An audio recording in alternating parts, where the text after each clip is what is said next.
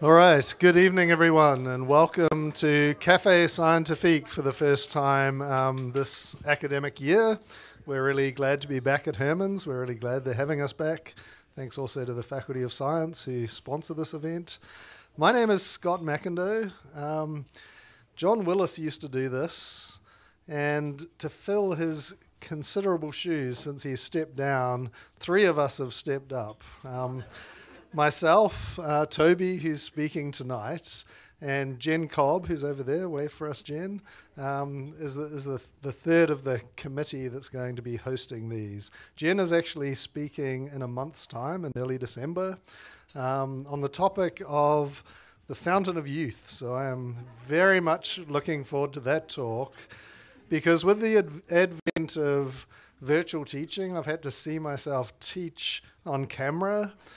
And I couldn't help thinking that that guy could use a long drink from a fountain of youth. Anyway, tonight our speaker is Tobias Junginger, who is an assistant professor at the University of Victoria in the Department of Physics and Astronomy, and he also has an adjunct position at Triumph. He is an expert in accelerator physics and superconductivity, and he's going to be talking to us tonight about the wonders of superconductivity. So without further ado, I'm going to pass it over to Toby. Please join with me in welcoming him.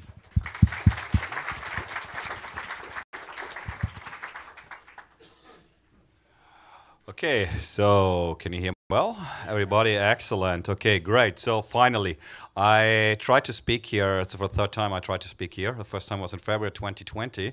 And no, it was not cancelled because of COVID.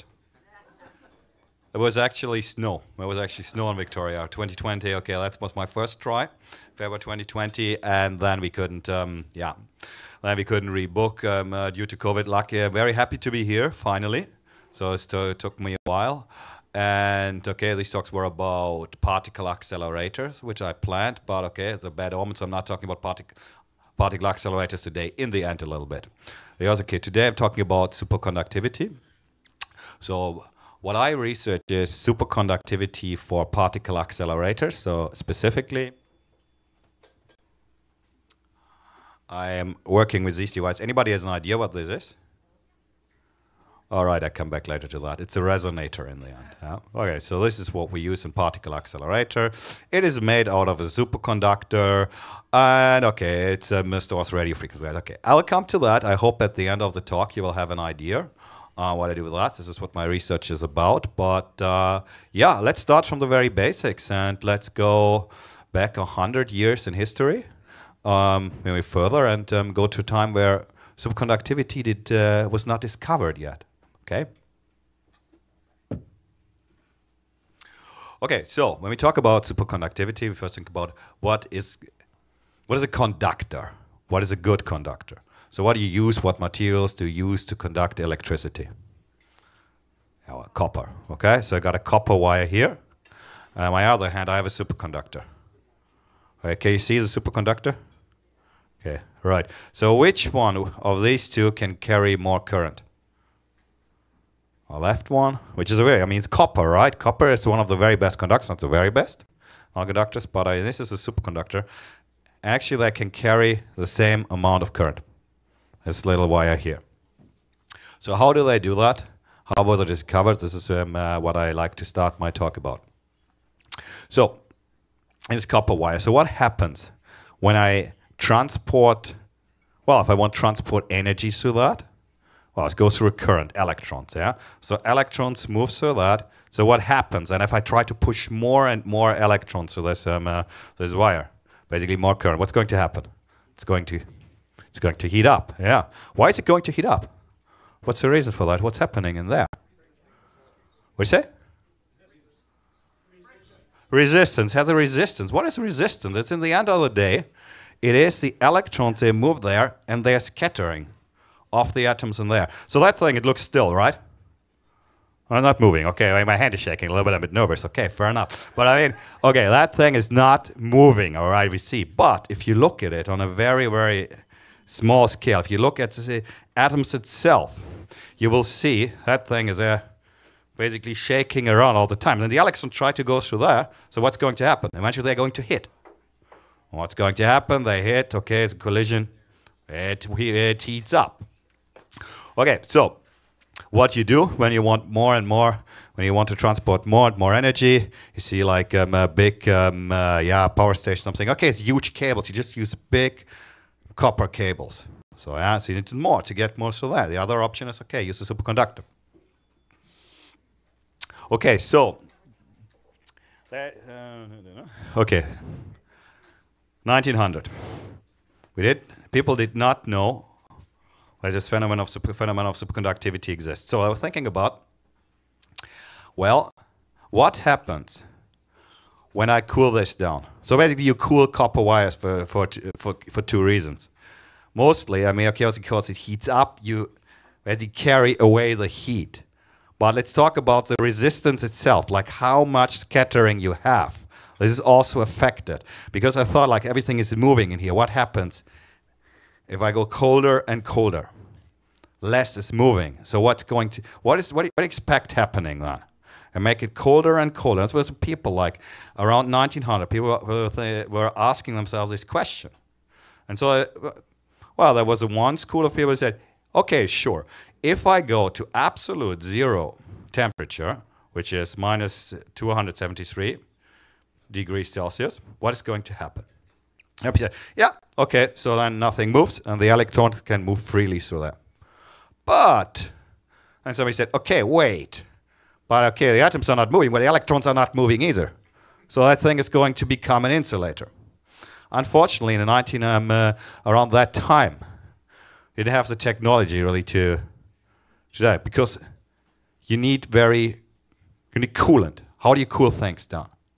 Well, you can use dry ice, which is basically solid CO2. Then you can use liquid nitrogen, minus 200. That gets you pretty far down.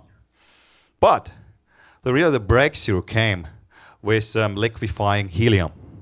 So how cold is helium? This is 4 degrees Celsius above absolutely zero, or minus 269 degrees Celsius. And so then people were cooling down. That's what happened.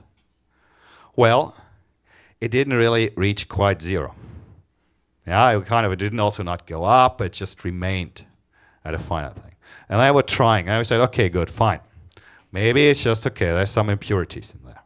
Maybe that's the reason. So they tried to make things purer and purer.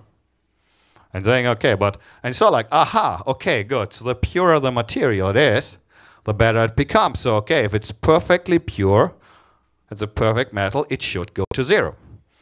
Okay, but how do you get copper very pure? Honestly, I don't know. Because, okay, in the end, it doesn't matter, so you tell me later. But what I know is for a liquid, it's much easier. A liquid, you can easier purify distillation. So what materials they decided to check on it was mercury. Mercury, okay, you might know it's like you have it in, we used to have it in thermometers. It's still used in some countries to make dental implants. It's not like it's going in your teeth, but it's used to make them in the process. Right, mercury. Mercury, so distillation, make it very pure. And now they measured the resistance of mercury, cooled it down, and right at 4 Kelvin, where the temperature of the liquid helium, like once mercury reached that temperature, something strange happened. Suddenly the resistance went to zero, but not gradual. The prediction was you go gradual, yeah? But it was a jump, like a phase transition. How we call that? Like a switch, if you want. So it suddenly got zero resistance. So what people thought, like, yeah, okay, that's a measurement mistake. So of course, I mean, you see something like that, nah, you got a shortcut somewhere, system has some issues. Usually, okay, as scientists, we find something which is totally, well, against what we expect. It's exciting. But first of all, you think like, oh, okay, you got to be very cautious about that. Okay, false claims have been made. Yeah, false claims have been made. Maybe can you ask, have people read about room temperature superconductivity? There was like I think in summer this year. Have you followed that? There were some claims about that. Anybody? Okay, right. I talk about that later. But I mean here, okay, this one, okay, again was something really unexpected, but it prevailed. They kept on testing and realized, okay, yes, this is something really new. And it turns out it doesn't really depend so much on purity. Later on, other materials were discovered. It included, also metals. Lead was early discovered. Tin is one of them. Copper, by the way, is not a superconductor. One of the very best conductors, but this is not a superconductor unless I put it under pressures which are basically as big as you have in the core of the Earth. So you have to really press it very hard to become a superconductor. It's really no application as a superconductor at all.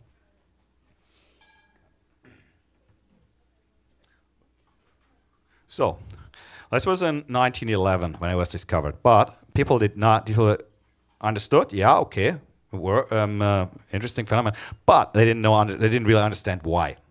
And it took almost 50 years, 1957 to be precise, to find out, to have a theory what is going on. So why do you suddenly reach zero resistance? So, and it turned out that is an attractive interaction between electrons, which only happens at very low temperatures. So you have two electrons, same charge. Well, they would repel each other, right? But at very low temperature, everything around, the atoms are moving less, they can basically talk to each other. It's actually the distance is somewhat large on atomic scale. So they talk over each other over a couple of hundred atoms apart, but they create an attractive interaction. Okay, sure, now we got two electrons paired. Well, why do we get to the resistance from that? Because to break them up again, it needs energy. And that energy, to break them up, is less. It's more, of course, more than what they would lose in a scattering process. Well, that means they just move around without any resistance. No scattering, no resistance, superconductivity. So we have now, can transport current, we can transport electricity without any heat generated, without any resistance. All right. So what can you do with that? So the idea was then to build a magnet, high power magnets. Okay, so how do you make a magnet? Basically, so you take a wire and you just turn it, all right, like that, and basically now I got a magnet. Okay, not a very strong one like that, but it's how you build a magnet. And you see like already why superconductivity is so great for building magnets, right? I mean, okay. So you need to have a strong magnetic field, you need a lot of these windings, a lot of turns, and you need to transport a lot of current. And since, this is so much smaller than that one, I can make much easier high field magnets.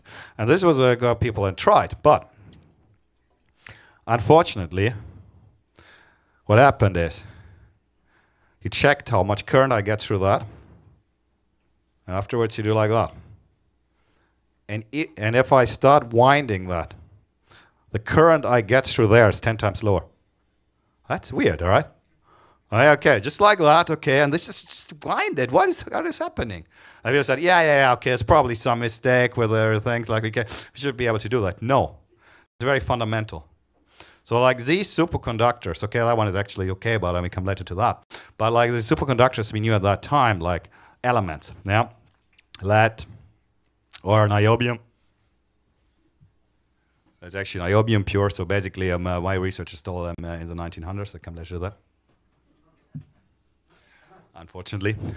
Okay, so, but only a very small fraction of the current, is about a factor of 10 if you're starting to wind.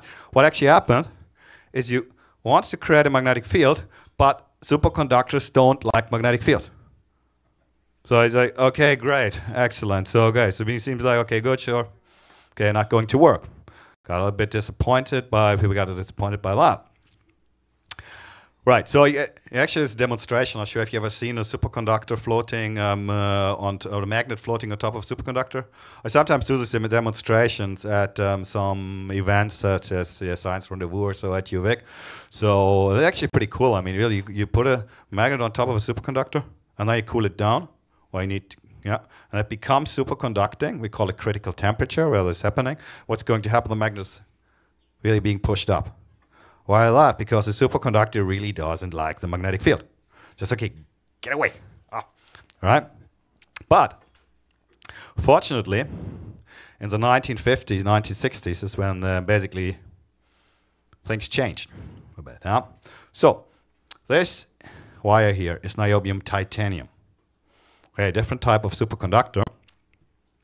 And here, in these type of superconductors, there's this sort of a coexistence, still as like a magnetic field, but it found a way to coexist.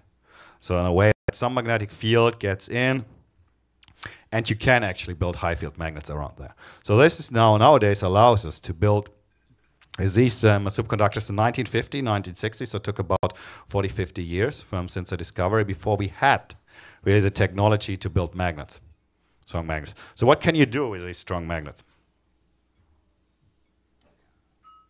So I have a couple of examples. So one thing is,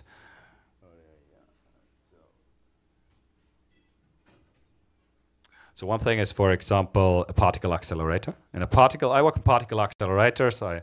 Some different things, so not on magnets. But for example, the LHC, it's the largest particle accelerator, 27 kilometers. It's in the end of the day what it is. It's basically a 27-kilometer ring filled with superconducting magnets. Basically, and what do the superconducting magnets do? They don't accelerate at all. They just keep the particles, make sure they come back. And you need very strong fields. The more energy you put in there, it's harder to keep them on track. So this is the largest installation, I have. But something which is maybe a little bit, you might have seen, is MRI magnets. MRI, the technology of MRI is really reliant on superconductivity. You won't be able to get these fields otherwise. So this was enabled by that. Another thing would be fusion. In the end of the fusion and particle accelerators are somewhat similar. In both cases, we have charged particles which we keep on a certain track. That's okay. It's somewhat similar the technologies in case of the magnetic fields you generate. Another thing, as I said, that superconductors they don't like magnetic fields, but you can actually use that. A magnetic levitation train. So that can actually go, if you superconductors that demonstrate it can go 600 kilometers per hour. Well, so this is the fastest trains because you don't have any bearings, you don't have any friction. Because, okay, superconductor doesn't like the magnet, pulls the train up, and now you have a frictionless transport. All right, so now the talking a bit about the MRI again. So the MRI, so what do you think? You think you need a large power supply? I mean, every electrical circuit has a power supply, right? So in your household, okay, sure, I mean, it's in the end, it's a power plant, or you have a car, something's a battery, I mean, it's a power supply. So I think you need a large power supply for an MRI. It's a huge magnet, huh? As you go on the magnet, and there. No, there's no power supply, actually. An MRI magnet in an hospital, it does not have a power supply. So how does it work? So, okay, very well, okay, as soon as the thing is installed, of course you need a power supply. You need to establish the field. You need to ramp it up. So you turn it on, but after the field is established, so pretty much what I do is I short circuit my power supply. What that means, basically, I put a superconducting wire over it. Obviously, I cannot just go inside there and work in the 4 degrees Celsius above zero and show something. No. But the interesting thing is, of course, I mean, this thing is only superconducting at a certain temperature. In this case, it's 10 degrees Celsius above absolute zero. So what I do is I keep it warm. I keep that thing warm. So then, okay, then the power supply is running. And as soon as I have my field established, I just switch the power supply off. And of course, I don't leave it there. It's a waste. Okay, can use it for the next one. That goes out. In this case, it's in persistent mode. So the current just keeps on. So how long does it flow, the current? It's superconducting. Forever, yeah, because zero resistance, nothing is going to scatter, yeah? This is forever. Basically, you have a permanent magnet. So does it mean we need zero energy to run that? No, cooling, right? So you need liquid helium to cool it, unfortunately. So like this is running critical temperature is 10 Kelvin. Depends. Yeah, so we still need that. So what would be the way out of that? Room temperature superconductivity. So basically, you have the room temperature superconductivity. You basically would have a permanent magnet then.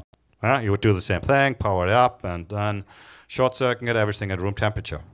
But unfortunately, As far as we know, so far there is no room temperature superconductor. Yeah, so it hasn't been discovered. There had been some claims, so where people measured some sort of like a resistance drop and say, okay, and zinc. But at the end of the day, so far, we haven't won. How close are we? Well, we are in the regime where we, I think, minus 135 degrees Celsius is the world record under ambient pressure. If you put very high pressure, you can even go a little bit lower, but even then you don't reach a room temperature. Well, I mean, it is a big game changer still, because I said, okay, like everything is being cooled by liquid helium. But what can you use when you're basically in a regime for 130 or you can use liquid nitrogen. Nitrogen is much easier to handle as a coolant. It's abundant in the air, 80%. Helium, okay, helium is a very limited resource. And also like it's a lot easier. The cryogenics, okay. I could bring in liquid nitrogen here and mess around with that and show some demonstration. No way I could do that with helium. I think you would need a very sophisticated system with vacuum insulation and so on and so forth. Like, okay, really couldn't mess around with that. So, liquid nitrogen is easy to handle. But, so why? Okay, but I told you, okay, basically we're using that, titanium. So why don't we use these high temperature superconductors? Like it's covered in 1986, and then, okay, it got the Nobel Prize actually pretty quickly. Okay, a couple of years afterward. It often takes very long. So, but why not? Why not using that? Well, unfortunately, it's ceramics. If you got one thing is why these wires are so great is, sure, okay, they can go high magnetic fields, but also it's a material you can actually make wires out of it. It's not so easy with ceramic. Yeah, you can do some tapes and straight lines. You can use it you can do some things with that, but it's limited, unfortunately. So this is a stage where we are. But okay, you probably want to know, does room temperature superconductivity exist? Will we ever have it? Well, what do you think? I mean, I could ask, how many people think a room temperature superconductor will exist at some point? Okay, I think it will be found eventually. Okay, all right, 50 years, 15, 15 years. Oh, Peter. Okay, do I get a promotion if I find it? All right, great. All right. Okay, unfortunately, not really that actually. I should. Yeah, not going to happen. Okay, so 15 years. Okay, good. Okay, but how many people think it will never happen? Just doesn't exist, not going to work. Okay. Okay. A pessimistic crowd. Okay, good. I mean, I think it's hard to tell. Right, okay, so let's ask you another question. How many people think there is life on another planet? Ooh, okay. So how people think it's not? Seriously? So more people think there's no room temperature superconductor than they. Okay, yeah, fair enough. All right. Yeah, fair enough. Okay, I say about it. But okay, good. All right. So okay, whatever you want to hear my opinion. My opinion is yes to both. I think both exists. For life on Earth, okay, like usually, out of Earth, usually the thing is, okay, you got so many planets and the chance, okay, there's something around. Yeah, okay. No. Good. For superconductors, my argument is that. So, how many elements do we have? Periodic table, it's 118, some of them are not stable, and we know which are superconducting. Yeah. Of course, I mean, it's easy. Okay, you take one at a time, you test them. Okay, we don't know if the very unstable ones are superconducting, but you don't really care. If it's like existing for a fraction of a second and things like, okay, no, it's not going to help. Want to be practical here. So, but how many compounds, how many different materials can you synthesize, something like that? I don't really know. I mean, okay, I see the chemist over there, probably can tell you. But I just know it's a lot. And even if you mix two things, it's not necessarily the same thing. So you got basically a wide range of materials. So it was really like 1986 that this was called cuprates were discovered. I mean, that came out of out of nowhere. So yeah, I mean, I don't see any reason. Nobody came up with an argument really. Why not? I was saying like, okay, yeah, it's going to happen. Well, Good. Whether it is then something which is really useful, whether it's okay, whether it can be made into wire, and we will see. But what would it? Well, let's just think about it. We would have it. What could we use it for? Why would it be a game changer? So, fusion. Oh yeah, absolutely. Yeah, fusion. You could make a fusion reactor more easily. You don't like you come easier to the point where you get more energy in and out because you don't need the needs the cooling. Yeah, absolutely. Fusion is a good one. Basically, everything where you use basically superconducting magnets right now. Absolutely. One thing I think about where it would really make a lot of sense is, okay, come back to the magnetic levitation train. So now the magnetic levitation train, good. Room temperature superconductor, basically no energy. Now we levitate. And now if you go crazy about it, then the next thing is you put in a vacuum tube. Okay, good, you need to run some vacuum tube pumps. But because there's no friction, the only thing is air friction. You put in a vacuum tube, no friction at all. That would be a pretty neat way of transportation. You just want to make sure you have good brakes. Because there's no friction, like, okay, that thing is that's what I am. That thing is not going to end well otherwise.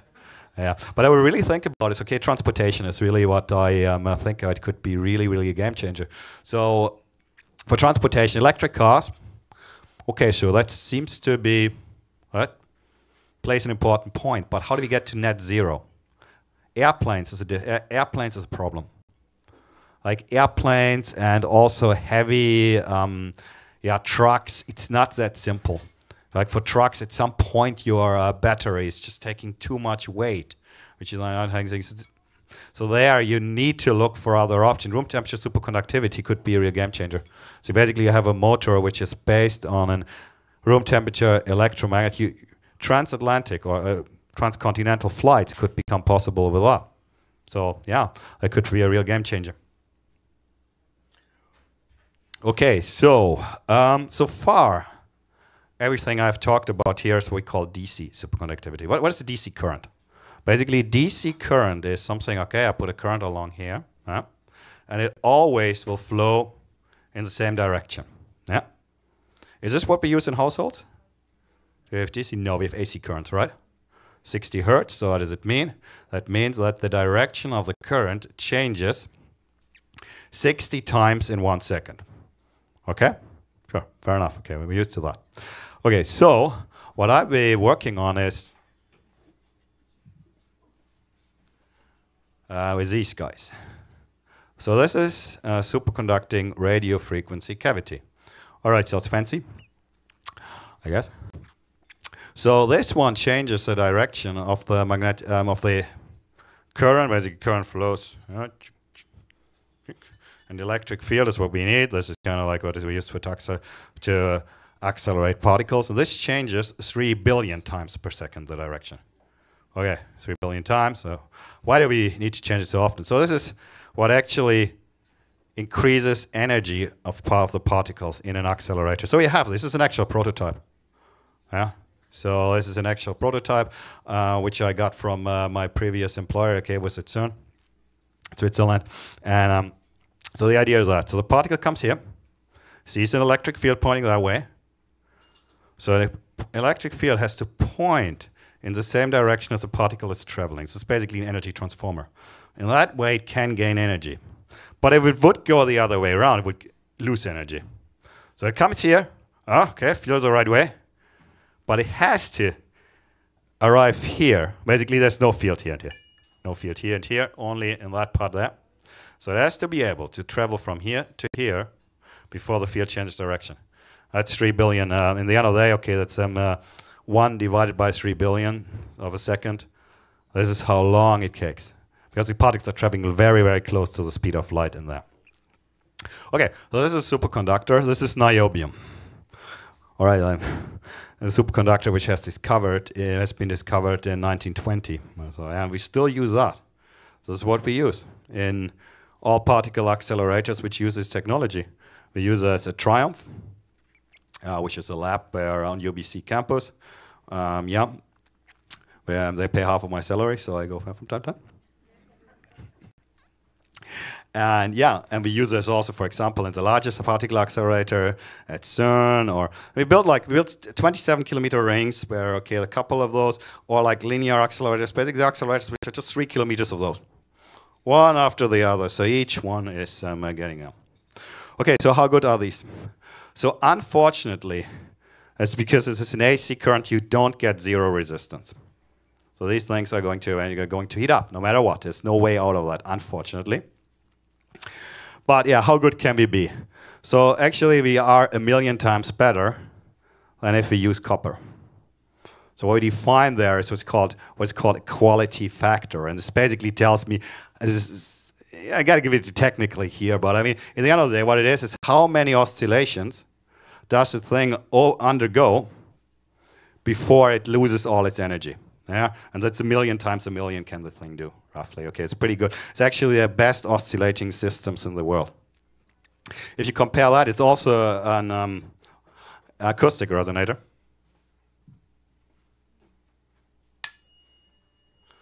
All right, so it's basically also an acoustic resonator, or at least we use it for electromagnetic waves. So let's imagine it would be as good for acoustic waves as it would be for electromagnetic waves. So that would mean I hit it like that, and we could come here next year at the same time, you would still hear it. So that's how good they are. So you will put it in perspective, like, okay, another oscillation system, pendulum or a swing. Wow. So think about, like, it would be a swing if a swing would be so good. Okay, so you could put your kid on the swing. I also a dad. So, and then, okay, think like, okay, I put my kid on the swing. There you go. And so how long would it swing? I mean, do I have time, like, here to go over, get my drink, drink my drink? Yeah. I have time for that, yeah. So when would the swing come to stop? Well, 50, 60 years later. So like, that's plenty of time. So this is basically how good these devices are. But and we are still limited here to materials, which are niobium. We don't get these somewhat fancy. Basically, it's 3 types. I mean, okay, that's the elements. Then I lost my wire. You saw it.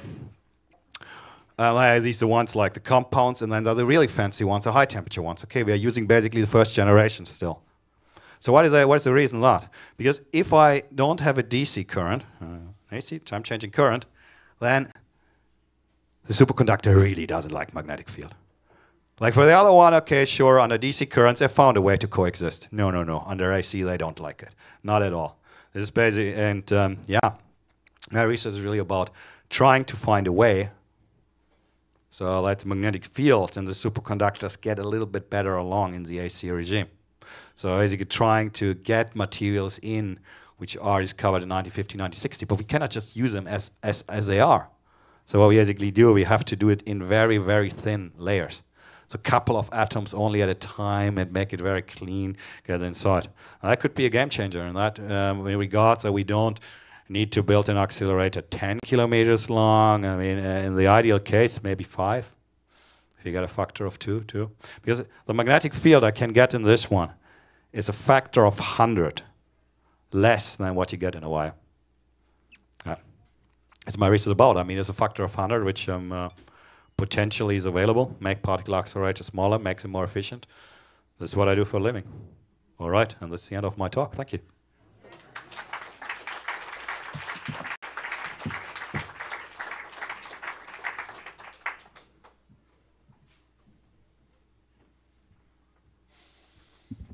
All right, thank you, Toby. Toby is very happy to take questions now, so please raise your hand if you'd like to ask a question. I'm going to repeat your question so the people on the live stream can hear it okay. Yeah, please. So it sounds like if you had a room temperature superconductor, you've basically got a perpetual motion machine. Doesn't that break one of the laws of thermodynamics? So the question is, with a room temperature superconductor, it sounds like you've got a perpetual motion machine. Does that not break one of the laws of thermodynamics?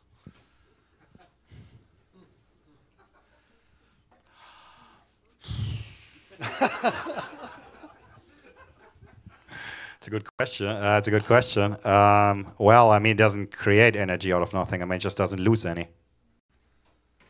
So in a sense, like, I think thermodynamics allows you not to lose energy. It just says, okay, basically just, it does not create energy out of nothing. So it's not, could you make, you got a constant magnetic field in the end of the day if you have that, yeah, but I mean, this permanent magnet does this already. There's not really motion involved, right? I mean, that's okay if you look at the current itself, but yeah, you look at the electrons, yeah.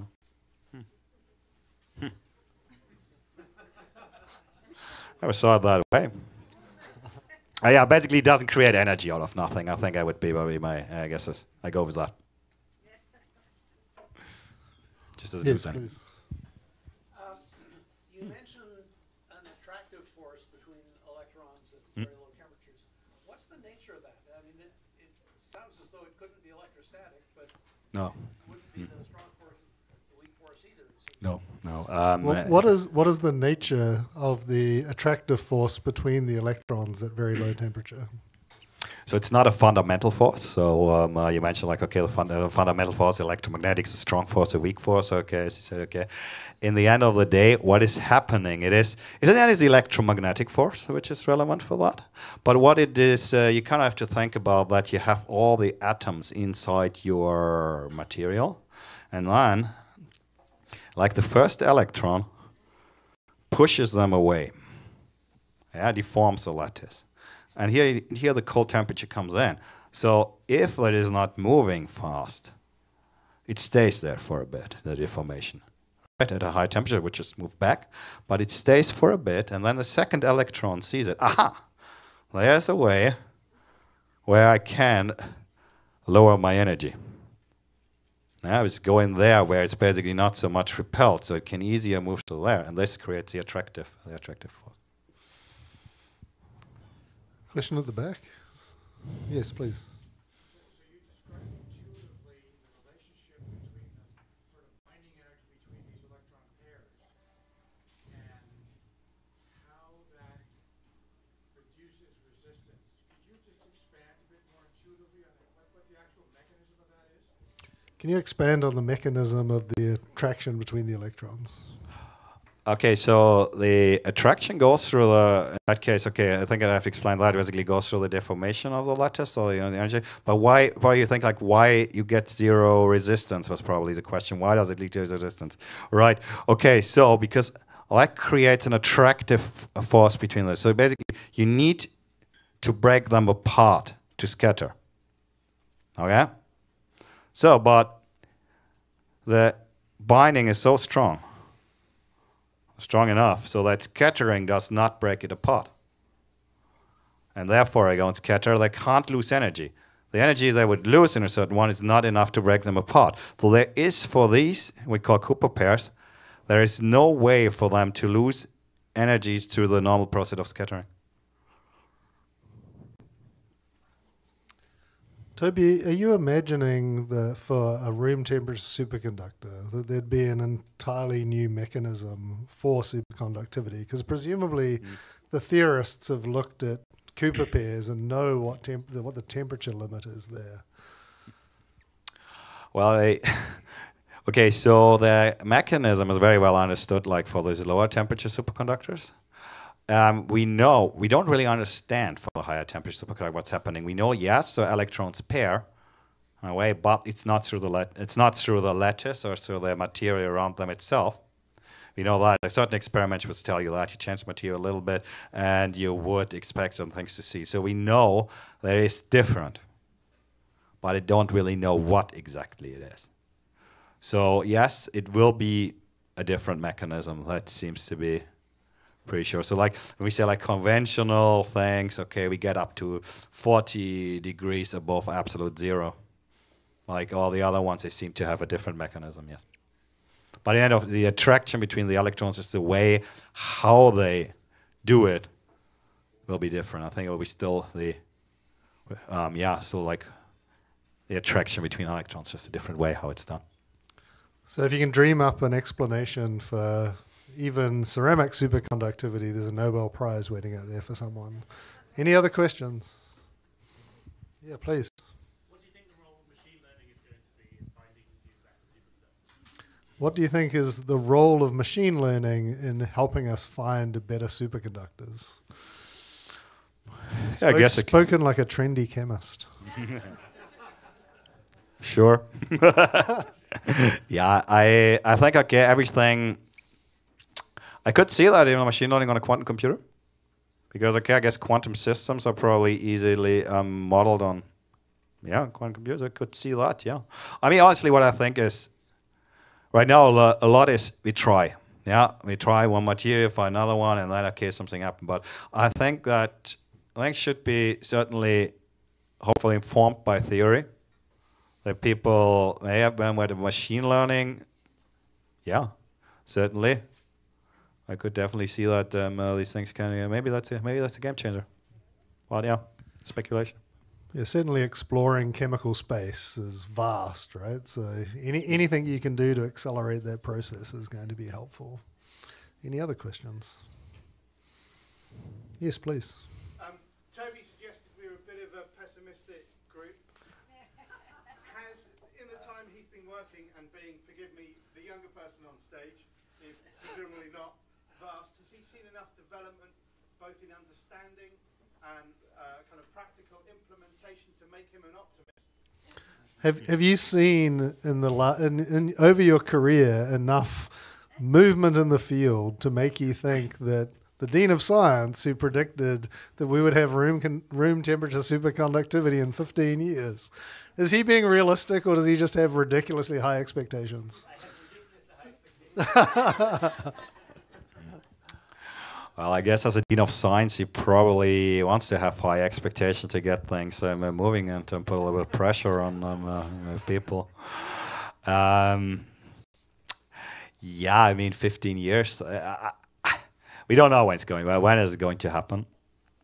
And did I see the progress? I don't really. As I said, I mean, I work on materials which are discovered in 100 years ago. And okay, like I think I'm hoping to bring materials from 1950s, 1960s to my field of the AC superconductivity. So it's a little bit, yeah. So progress is often slow here. I definitely say that, but I think that this is probably not gradual. So I think it's going to happen or not. We can't really predict it. So like, okay, somebody might just out of luck, or, well, I mean, being informed by the right thing. Maybe a theory has a breakthrough and can predict it better. Yeah, but I mean, like giving a prediction is very hard. It could happen, or well, maybe not. Maybe it's not even possible. I don't know. We don't know. But I mean, what I think is where we are, like minus 135 degrees Celsius right now. Sure, I mean, okay, that's not warm.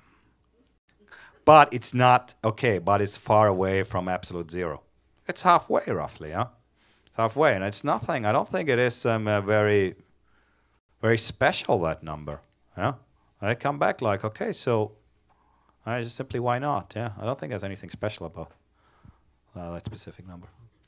Speaking as someone who's a bit older than Toby, I remember I was 14 years old in 1986 when superconductivity was announced, and the development was astonishing in those early days because the first ceramic superconductor superconducted at a temperature below that of liquid nitrogen. But it was only like 3 years later, or even less, that they came up with ones that would superconduct at temperatures above liquid nitrogen temperature. And even that is a really dramatic breakthrough, because it would make an MRI machine, which Toby talked about. Most of the size of an MRI machine is insulation to keep the liquid helium cold. You could probably have a MRI machine in every doctor's office if it just used liquid nitrogen, right? Yeah, well, they're definitely when you have room temperature superconductivity, but yeah. Mm-hmm. Yes, please. Out of curiosity, what sorts of field strengths are you talking about from the point of view of superconducting magnets? I think Okay. the Earth's magnetic field is about a half a Gauss, if I remember correctly. So the question is, what is the field strength of a superconducting magnet, like in an MRI machine? An MRI machine? I think it's like 6, 7 Tesla. Is that the unit everybody's a lot? So 6, 7 Tesla is a typical one. You can go up to, well, 20 or so. You can. It's yeah, it depends a little bit on the design. So, for example, the LHC and the particle accelerators, it can go also 6, 7, similar to MRI machine. Depends a little bit of what type of magnets you'll be using. Well, that's a ballpark. 100 millitesla. A tenth of a Tesla is basically what these guys can do. Well. All right. Well, thank you for your attendance tonight and your questions. And please join with me in thanking Toby for a great talk.